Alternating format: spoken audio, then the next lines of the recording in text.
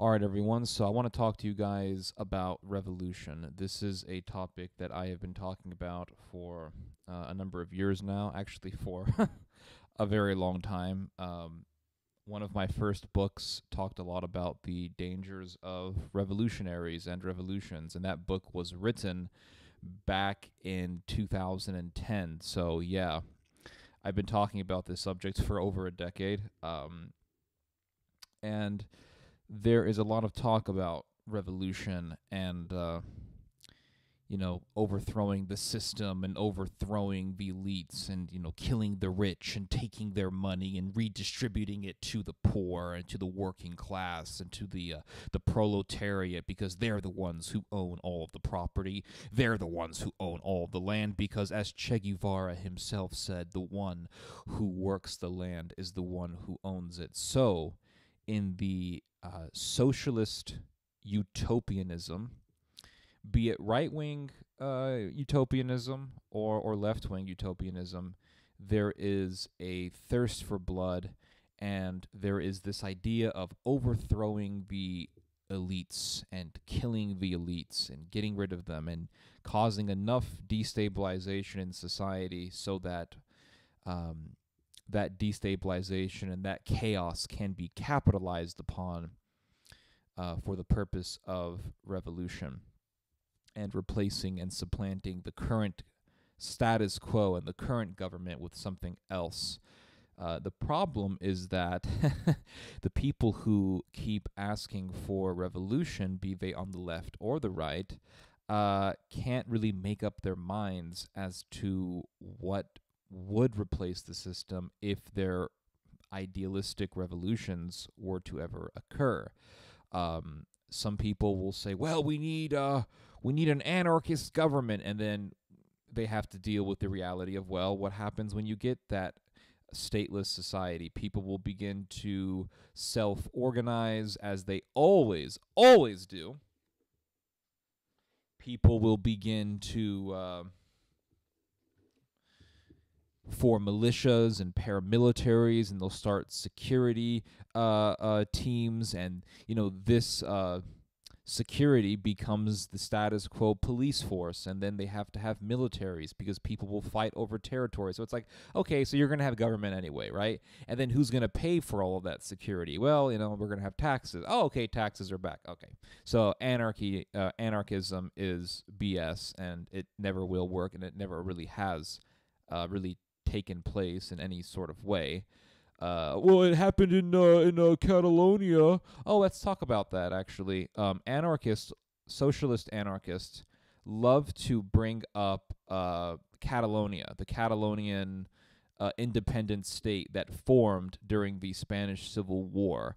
They'll say, well, yeah, it actually has succeeded. There was a state, the state of Catalonia in northern Spain actually formed a successful anarchist society, and it was very successful. How long did it last? Oh, only 4 years. Okay, so 4 years really isn't much of an example.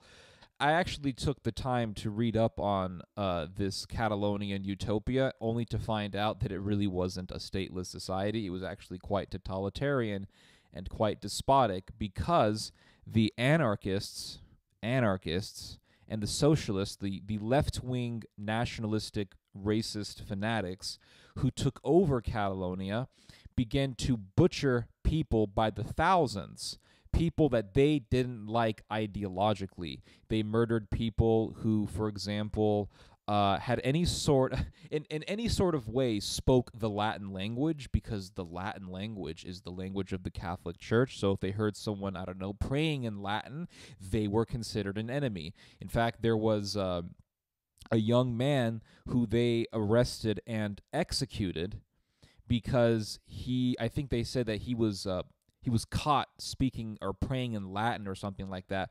But it was also because he was involved in the Catholic Church. He was, he was an evil fascist who needed to be executed. Actually, no, he was the gardener for the local parish, and they executed him.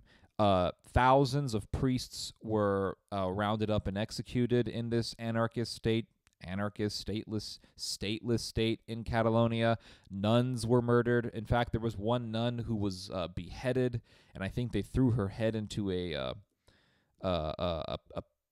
pig pen to be eaten by the pigs. It was really, really horrific stuff. Mass executions. Thank God for Franco. That's all I have to say, because Franco took care of that problem. The guy who was running this stateless society in Catalonia was a far left fanatic by the name of Luis Companys, and he was far left lunatic who was a mass murderer.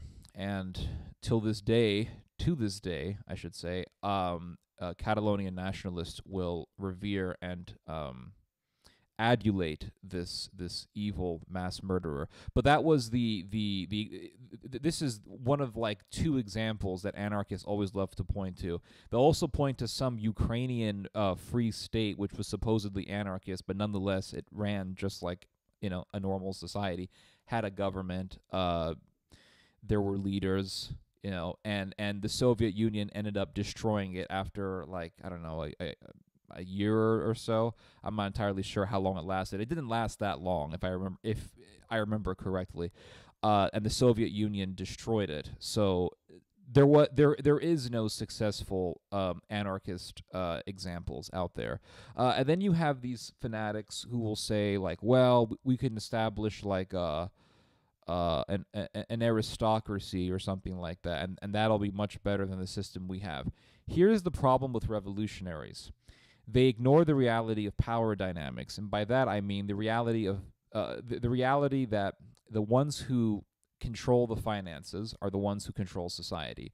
Why do you think every time there's some kind of like rising Republican politician or an established politician, be it Republican or Democrat, you always find out, well, they're connected to these corporations, they're connected to these CEOs or these big executives, they're connected somehow to the wealthy class.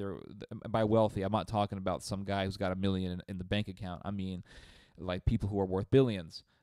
All these politicians are somehow connected to venture capitalists, technocrats, or the technological elites. Even Donald Trump, whose whole campaign strategy was about going against the elites and cleaning out the swamp, draining the swamp, and all that stuff.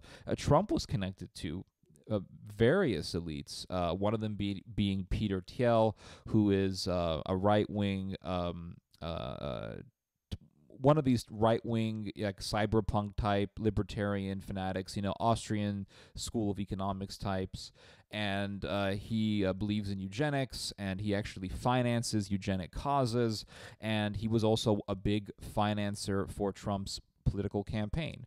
So no matter what you do, politics and finances are completely inseparable, because if you want to rule a country, if you want to rule a society, you have to be in good terms with the power structures, and those are the ones that control finances. The ones who control the finances are the ones who control the country for the most part. That's why you have lobbying and you have lobbyists, and politicians need their funders. That's just the reality. So it's like, well, I thought I was going to vote for this guy and he was a libertarian and he was going to change the system, but I find out that he's actually getting paid by like some big players in the pharmaceutical industry. Yeah, that's how it works. So if you have a revolution, you're going to have a wealthy class no matter what. People are going to make money, and you are always going to have the haves and you are always going to have the have-nots. Now, that leads me to something else.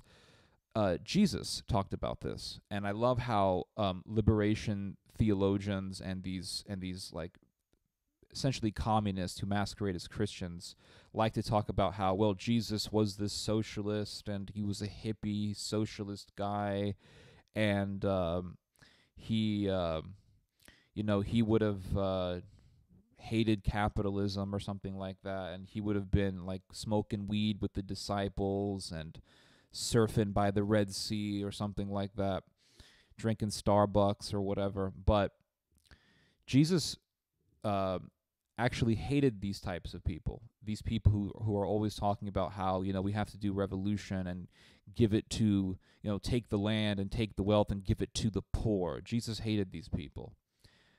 How do I know that? Because Judas Iscariot was the very first socialist theologian. Judas, the traitor. Remember the story of the woman who goes to Jesus. She's a prostitute, and she goes to Jesus, and she takes a bottle of very expensive perfume, and she perfumes Jesus' feet.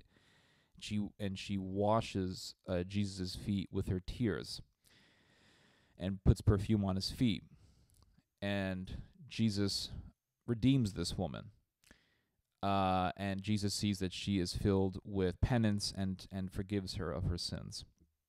Judas Iscariot says, why wasn't that bottle sold and the money given to the poor? And Jesus tells Judas, the poor will always be with you. That's basically what I'm saying in all these videos I've been doing against revolution and against all this crazy idealism. Well, we can replace the system with this. We can, take all the property and give it to the poor. We can take all the wealth and redistribute it. It's like, no matter what you do, that which you want to destroy will always be here. It will always be here until kingdom come. You're always going to have a wealthy class. You're always going to have an elite. You're always going to have people who control the wealth. You're always going to have people who have lots and lots of the property. You're always going to have people who owe debts because they don't have the money to purchase land or to purchase a home, so they have to go to the bank to get a loan. Like, you're always going to have this sort of system because it's just the way things are. The poor will always be with you. And what does the gospel say about Judas? The gospel says that the reason why Judas said this wasn't because he really cared about the poor. It's because he was a thief. And all of these far left socialists, all of these revolutionaries, be they righties or lefties, are thieves. The reason why they want to do a revolution is because they want to steal. They want to steal and to murder. Do you know how I would describe these socialist revolutionaries? I would describe them as serial killers who want to kill people, but they want to do so legally. They're essentially Ted Bundy and Dahmer and Edmund Kemper and Ed Gein. They're all of these guys, and they have murderous fantasies, but they want to carry out their murderous fantasies legally. They want to do so in a way that they can get away with murder and thievery. So they want to take all the land, they want to kill the people who own the land, and they want to redistribute it. They want to steal it. And they keep complaining about the elites. And I'm not talking about just libs. I'm not talking about lefties, just lefties. I'm talking about also righties. The righties have a lot of these types of people as well. You got the Boogaloo Boys, and you got these, I really want to say like these Tim Pool type liberals. They basically have liberal morals or left-wing morals, but they will support a right-wing regimes, or they will support some aspects of right-wing ideology. But it's really a mix. It's a mix. It's like the Nazis. The Nazis, they had a mixture of right-wing and left-wing beliefs. They had socialism. They also had, if you look at a lot of Nazi rhetoric, they had rhetoric that was very close to the Leninist, and they took things from Marxism, they mixed it up with nationalism, and that's what you have. The Catalonian nationalists have a similar thing going on, where they're very left-wing politically. They have socialist ideas, but they can be extremely racist against those who don't speak Catalonian, and they can be extremely racist against people who speak Spanish, because they want to separate from Spain, so they hate Spanish speakers. It's why one of the big Catalonian politicians, Quim Torra, he described Spanish speakers as being lower than beasts. So definite racism there. But these people are thieves. They're thieves, they're murderers, and they just want to kill and steal. It's like what Jesus warned about in the Gospel of John, chapter 10, verse 10. I remember this because it's a verse that I have referenced many times. Jesus said, whoever tells you that there is another way to salvation is a murderer and a thief. And that's what these people are. They want you to hate the church, to hate God, and they want you to join their cult, their personality cult, their cult of personality. And they're murderers and they're thieves. Bottom line. Bottom freaking line. Okay, I want to show you guys some examples of what I'm talking about here. Let's go to history. Let's get a little bit into history here. French Revolution and the Bolshevik Revolution. Both great examples of what I'm talking about here. So there are some excerpts from a historian named Christopher Hibbert who has written a lot on the French Revolution. I want to read to you guys some stuff from him. So he talks about the barbarity of the French Revolution and how absolutely gory and bloody and sadistic and evil it was. And he says, he puts a quote from a famous French rebel by the name of Saint Just. Just is J-U-S-T. French people have last names like this, like Saint Bernard, Saint this, Saint that. Even though they're like complete atheists, they have these types of last names. So there's a quote from this rebel in which he says, quote, "You have no more grounds for restraint against the enemies of the new order, and liberty must prevail at any price. We must rule by iron those who cannot be ruled by justice. You must punish not merely traitors, but the indifferent as well." So those who are indifferent to our cause have to be executed. And yet in the same sentence he says liberty must prevail. See, this is why I'm always wary of those who talk about like, well, we have to have freedom and liberty, and it's all just liberty and freedom and individual rights and this and that. Like a lot of these people, I'm telling you, I have to question their motives. It's like, well, what do you mean by absolute freedom? What do you mean by absolute liberty? Well, you have to like overthrow the society and replace it with like a society just based on freedom, no control, no government regulation, no government control. It's like, well, how the hell are you going to run society? And one thing that I suspect when it comes to these people is that these people are extremists. So when they are not in power, they have this very extreme view of absolute freedom and overthrowing the system. And once they get power, that extreme mentality is still there, but now it's being channeled with this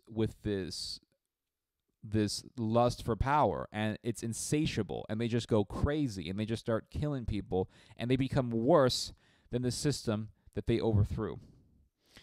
There was a very violent rebel. He was a Jacobin, and Jacobins were fanatics. His name was Brichet, B-R-I-C-H-E-T. It says here that Brichet advised that the law of suspects should be interpreted so that all the well-to-do came with its scope. Questions should be asked in every village about the means of the principal farmer. If he were rich, he should be guillotined without further ado. He was bound to be a food hoarder. But it was not only the rich, or even mainly the rich, who suffered. The poor were executed with the well-to-do, women with men, the young with the old, some accused of starving the poor, others of depraving public morals, one witness for not giving his testimony properly. And amazingly, people today will say, well, the French Revolution was great because, well, it got rid of the power of the church, yet it replaced the power of the church with a new moral institution, and that was the institution of the Enlightenment, and it was more brutal than whatever it was that they were trying to remove, or that they did remove.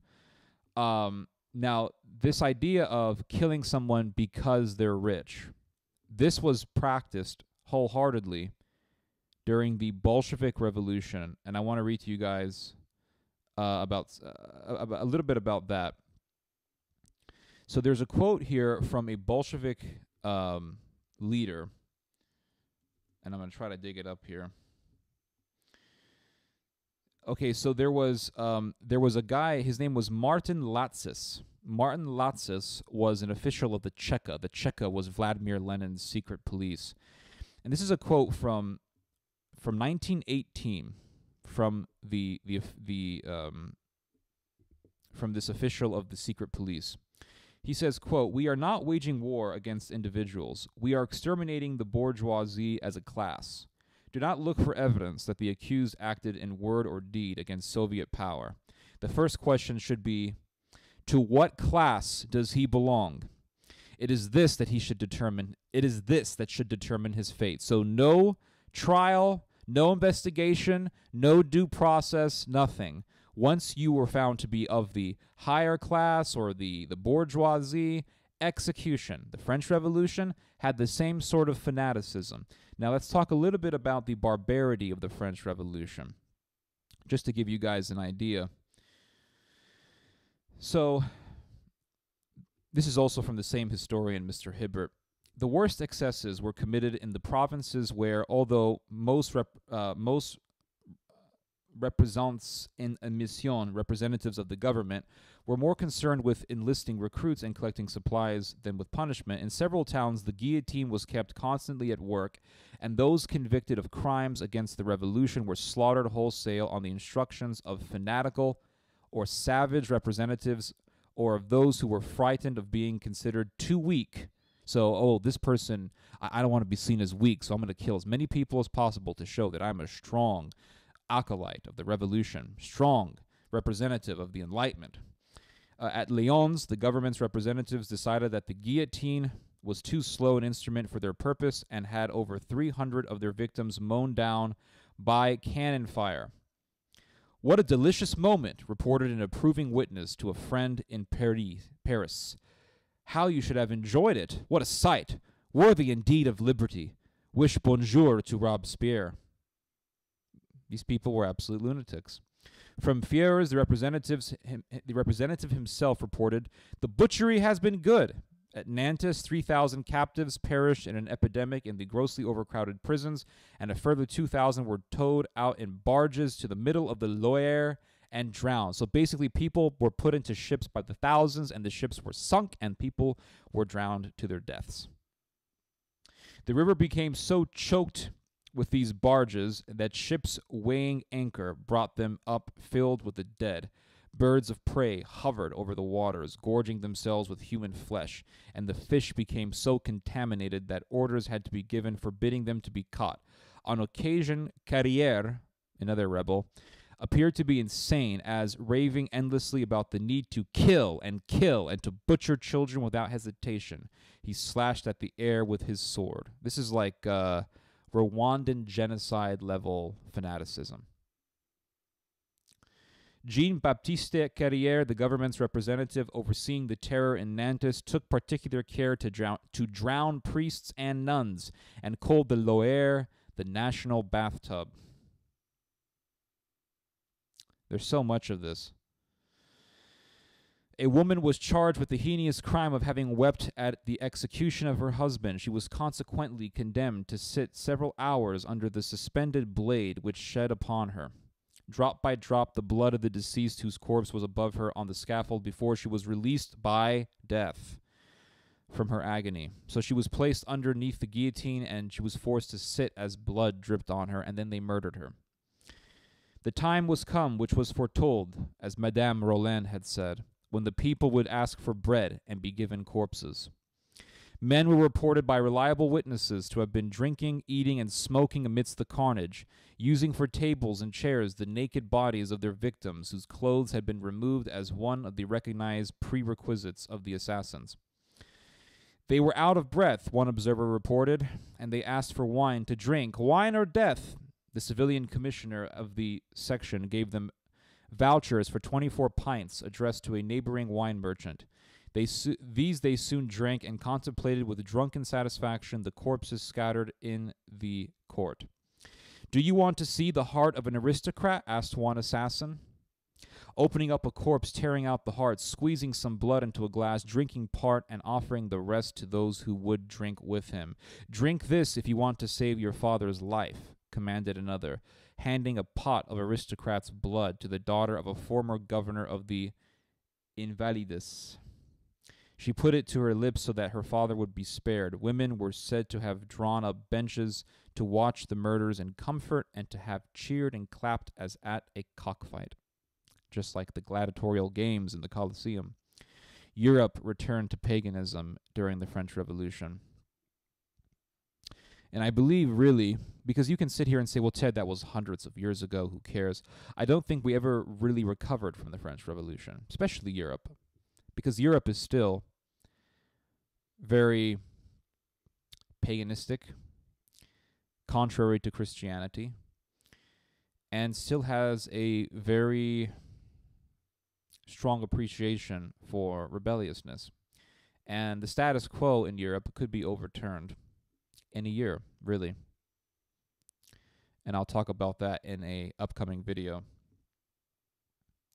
But this was the French Revolution. The Bolshevik Revolution was also horrific. People who were, considered, landowners and people who owned land and the wealthy, they were butchered. The Cossacks were butchered. They wanted to exterminate the kulaks. It was really class genocide. And I want to read to you guys some examples of the Lebanese Civil War, because the Lebanese Civil War was also a bunch of ideological factions who wanted to establish their own societies. Just to give you guys a taste of how horrific these sorts of situations are. There was in the 1980s, there was a horrific conflict between the Maronites, who are the Catholics of Lebanon, and the Druze. And the Druze are a religious group of people. They essentially mixed Islam with Judaism, and they mixed in some Buddhism, I want to say, and they are their own ethnic and religious group. And the Maronites and the Druze have never liked each other. They had a horrific war back in the year 1860. Thousands and thousands of people were butchered, both soldiers and civilians, mainly Christians. And they began killing each other again in the 1980s, and a lot of this had to do with the fact that Israel got involved in Lebanon, and Israel began to arm the Maronites, and it just escalated into a horrific escalation. It escalated into bloodshed between two different groups, the Maronites and the Druze. And so I want to read to you guys some things here. This is from a book that I've been reading. It's called Pity the Nation. It's a very long book. It's almost 700 pages long. It says here that near Deir al-Qamar, scarcely 600 yards from an Israeli checkpoint, Christian gunmen kidnapped Druze motorists from their cars. They selected 15 young men, separated them from their wives and children, and forced them to walk to an old bridge over a rocky gorge. There, one by one, the 15 were marched to the center of the bridge, where a man systematically plunged a 2-foot butcher's knife into their hearts. Each corpse was thrown over the bridge onto the rocks. The knife just missed one man's heart, and his fall from the bridge was cushioned by the corpses of his co-religionists. He thus survived to tell the tale. Perhaps as a result, bodies were later found with their tongues cut out. The Druze dispatched Christian captives with equal savagery, sometimes after pouring boiling water over their naked bodies in an underground torture chamber at Beit Edin. When Tatro and I try, okay, etc. So he goes off into something else here. He just goes off into different details that would take too long to explain. And then it says here, several days later, a Druze neighbor of ours, an intelligent, pretty woman who worked as a midwife for Christians and Muslims in Beirut, tried to drive up the same road. She was stopped by gunmen and gang raped. They cut her throat and threw her body down a well. Since the beginning of the year, well over 1,000 men and women had been kidnapped and murdered in the Shuf Mountains, is where the fighting between the Druze and the Christians were taking place. So that's the reality, guys. It's nothing pretty. All this talk about overthrowing the elites and revolution and civil war and, well, we have to, take down the system, get rid of the system. All this talk is just, it's fantasy. And none of us really want to be in the fantasy of madmen, because then, well, we would be living in a nightmare. Anyway, you guys just heard some theology. God bless.